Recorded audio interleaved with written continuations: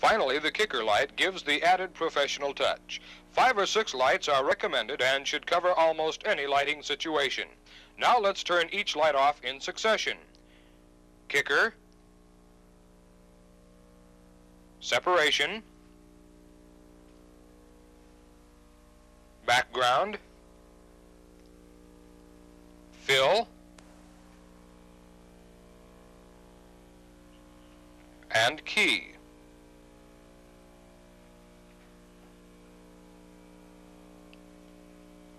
This diagram exhibits the placement of each light. The key light should face the subject. Notice the shadow under the subject's nose. The fill light should be near the camera lens. The background light is placed on the floor. The hair light is high and behind, as is the kicker light. In the next shot, notice the shadow of the subject's nose.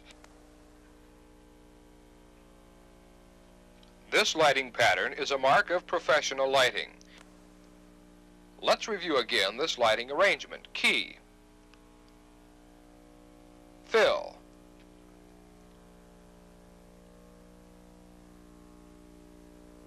now the background light,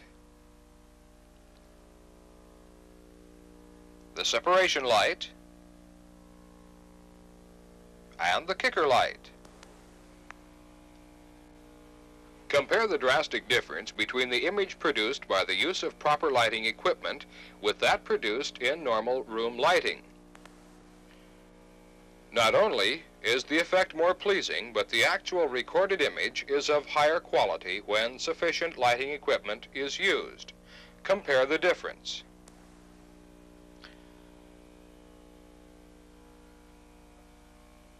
Now let's see how to improve outdoor taping. Many outdoor taping sessions may be greatly improved by the use of simple, inexpensive reflectors. This one was made by gluing ordinary kitchen aluminum foil on a piece of plywood. Dull side on one side of the plywood, shiny side on the other. A board painted white or silver will also work quite well, as will white or silver poster board.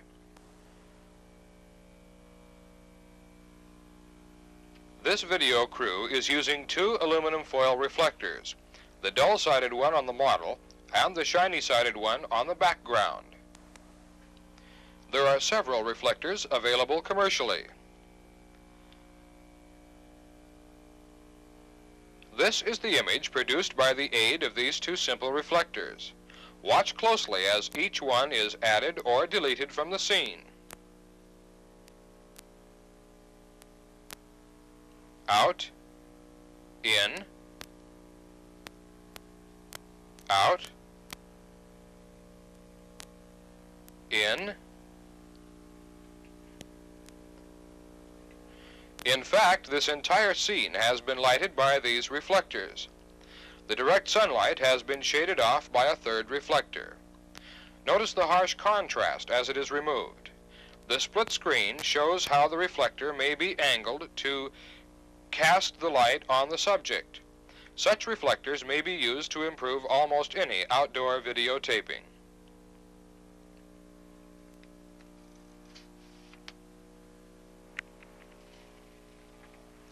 Lenses and camera angles. This normal or 25mm lens is the one most commonly found on video cameras. Prices may range from under $25 to several hundred, depending on the quality. This is a 15mm high-quality wide-angle lens. It is normally found on a 16mm motion picture camera. The 15mm lens may be focused as near as 6 inches from the subject without any additional accessories. Any lens that has a C-thread mount may be used on a video camera. This is an extremely wide-angle lens, 5.7mm, of very high quality that may be needed by very few VTR users, but is nonetheless very valuable for covering wide areas from a very short distance. Here is a zoom lens that covers a range from 16 to 64 millimeters and is common to many VTR cameras. This extreme telephoto zoom lens covers a range of 140 to 460 millimeters and was designed for 35 millimeter cameras. A C-mount adapter has been added, allowing its use on a videotape camera. Now let's examine and compare the effects of some of these lenses on the video image.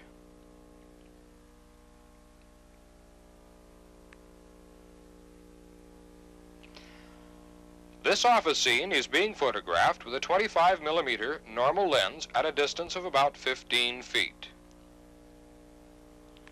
This is the angle of view covered by a 15 millimeter wide-angle lens at the same camera distance, a slightly wider angle than is seen by the human eye.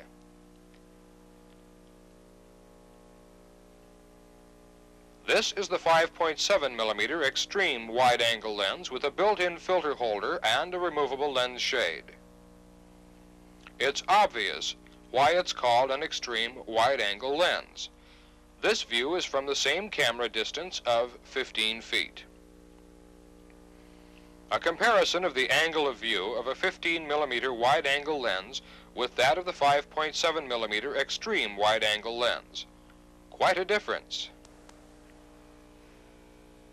The zoom lens, of course, offers the advantage of a wide angle, continuously variable to telephoto, like having an infinite number of focal lengths in a single lens.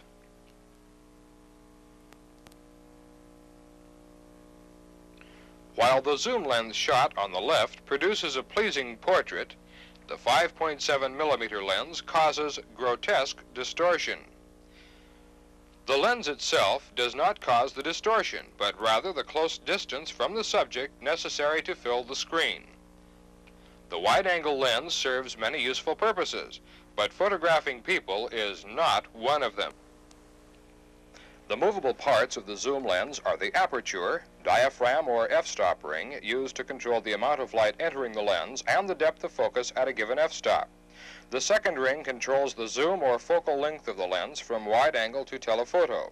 The zoom ring may be used to select desired composition with a minimum of camera movement, or it may be changed continually during a shot to give the effect that the camera is moving closer to or farther from the subject.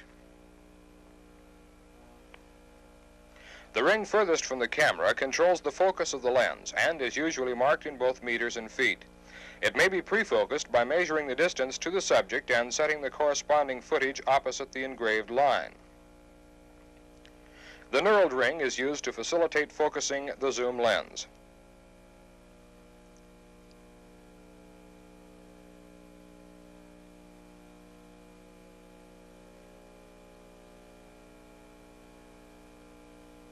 This split-screen shot shows the actual effect achieved as the lens is zoomed from wide angle to telephoto.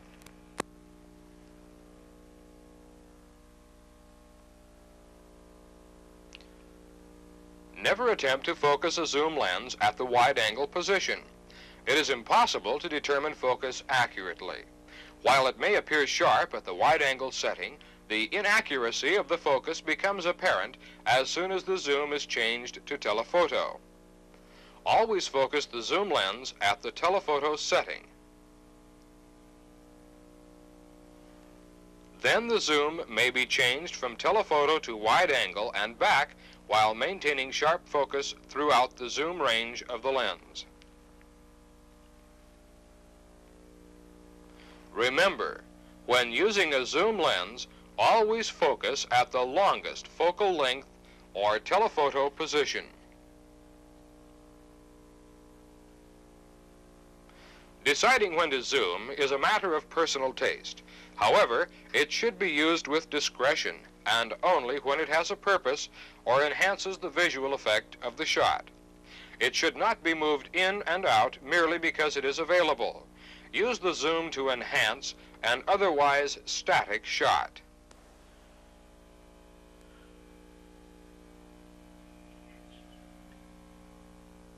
This is the 15 millimeter close focusing lens and the amazingly detailed shot it is capable of producing. The subject of this shot, a zoom lens, was photographed at a distance of only 6 inches. Close-up or dioptar lenses may be purchased for any video camera lens to extend its close focusing range. They are very inexpensive and easily adapted in a few minutes. This shot shows the visual effect of stopping down the f-stop under constant light conditions. The image becomes fainter and has less contrast as the diaphragm allows less and less light to enter the lens.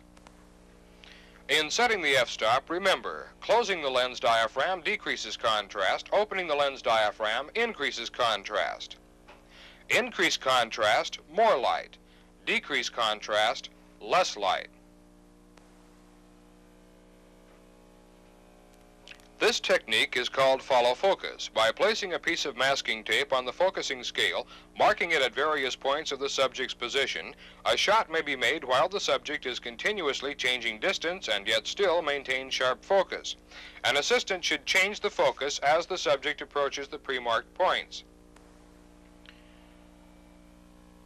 Here, our model demonstrates the stance most often used for panning or moving the camera horizontally, standing behind the camera and merely turning it. Toward the end of the pan, she loses balance, and the result is a jerky image. A professional technique to improve panning will be demonstrated shortly.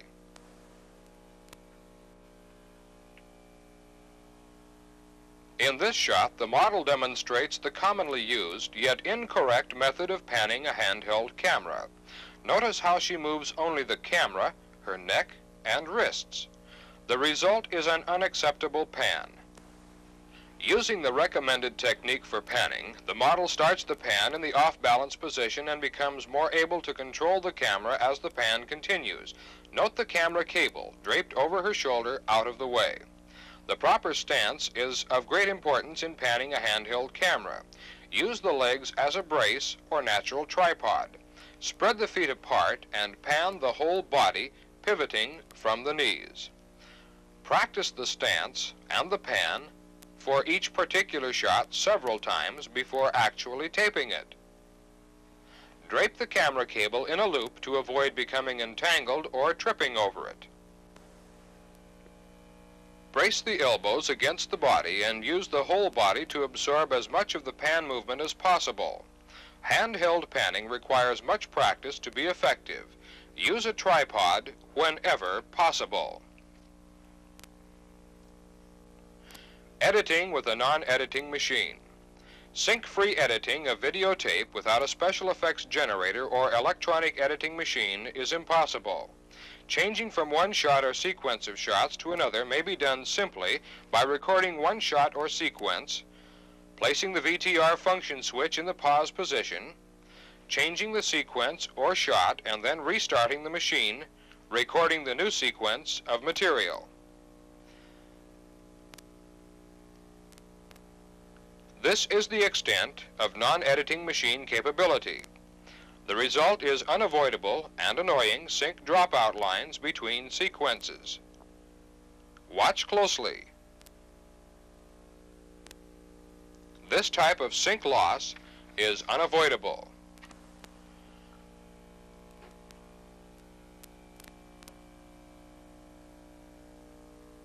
Another method of editing videotape is by physically cutting in or splicing the sequences together using the special splicing kits available.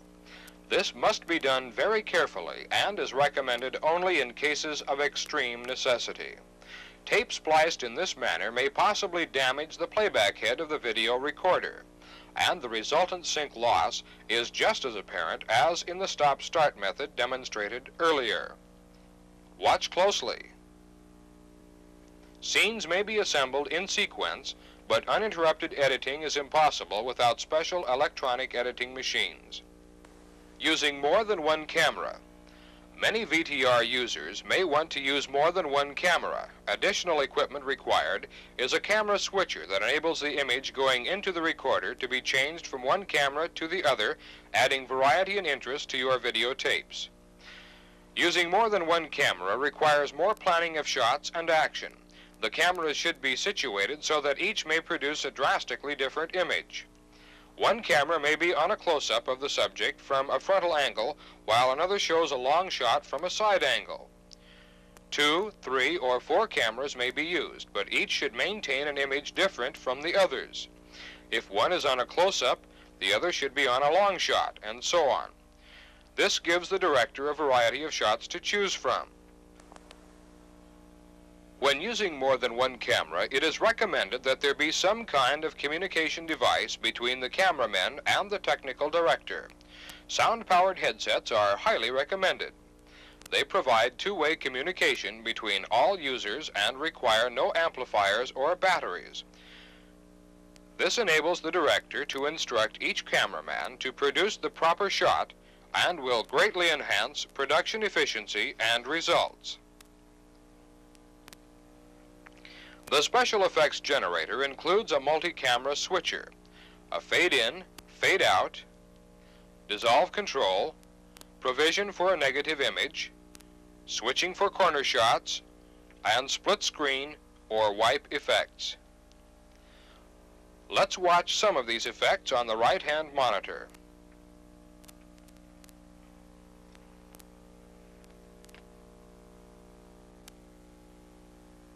Dissolve,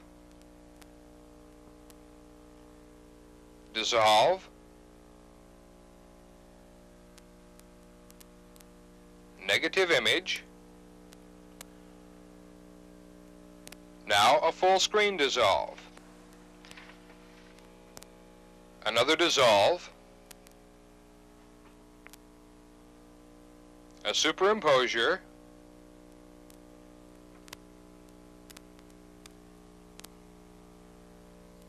and now a fade out. And finally, a split screen and wipe. Sound recording on videotape. This type of microphone is usually supplied with VTR equipment. This is a battery-powered microphone with a built-in windscreen. Its price is slightly higher, but it produces higher quality sound than the one normally supplied in VTR equipment. This tiny lavalier mic produces a studio quality sound even under the most unfavorable conditions. It is high in quality and price and is best for high quality recording under a variety of conditions.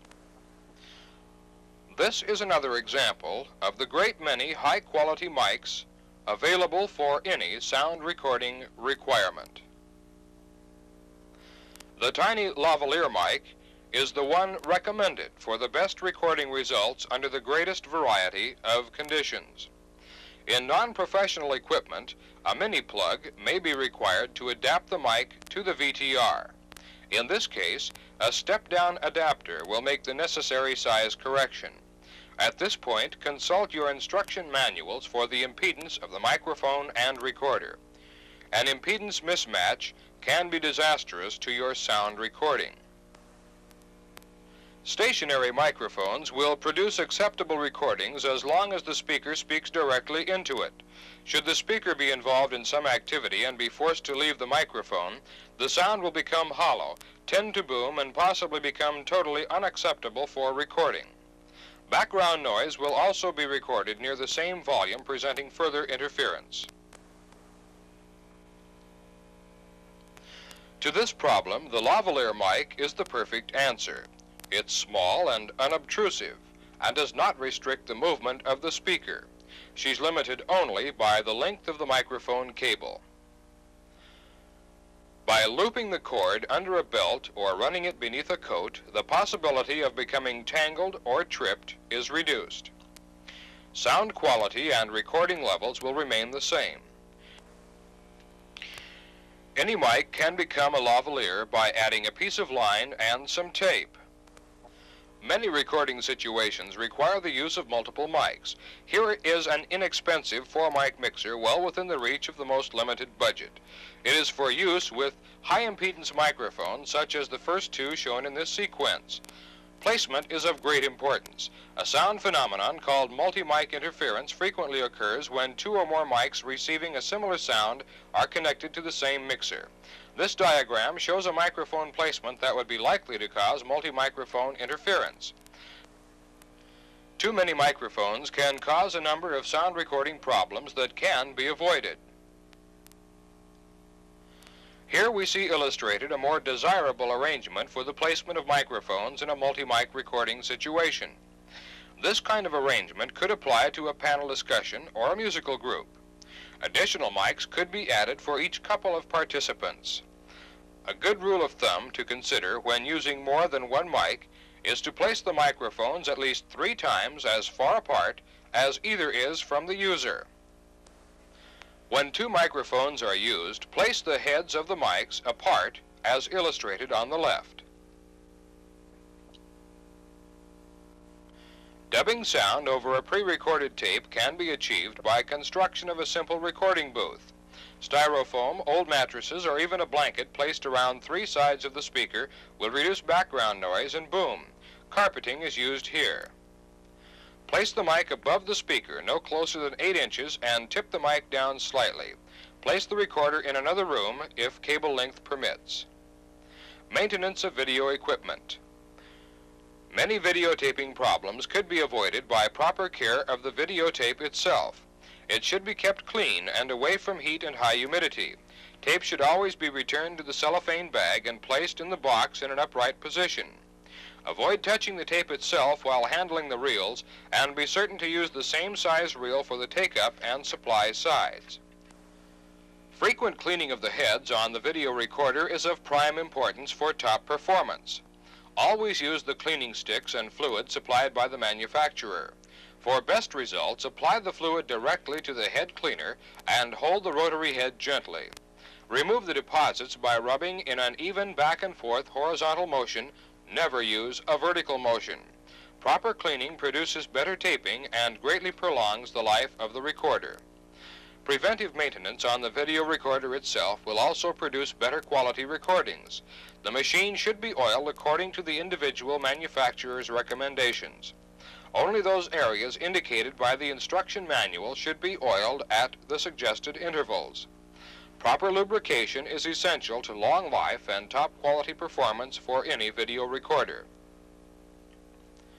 Minor troubleshooting can prevent missed taping sessions and avoid unneeded service calls. The connecting cables necessary in videotaping are one cause of failure. Be certain that each cable is properly connected to the correct terminal. If one piece of equipment does not function properly, check the other cables. They're all interrelated. It's good practice to have at least 2 spare cables of each kind needed for your particular equipment. Another frequent cause of failure is the mismatching of the mode or function switches on VTR equipment. Most video recorders will record from a live camera, another recorder, or a TV monitor. Be sure the switch matches the input source. Many video cameras may be connected by an external sync cable or RF coaxial cable. These function switches should also be checked for proper match. The monitor switch should match the input source from the air, a video recorder, or a live camera. If the equipment still does not perform, a major malfunction may be indicated. If additional equipment is available, it is suggested that other pieces of equipment be substituted into the non-functioning setup. First, cables, recorders, monitor, and camera. If the equipment still does not function, call your nearest factory authorized service representative. Do not attempt to work on the equipment yourself. It voids the warranty and can be dangerous. This has been a Video Realities educational production.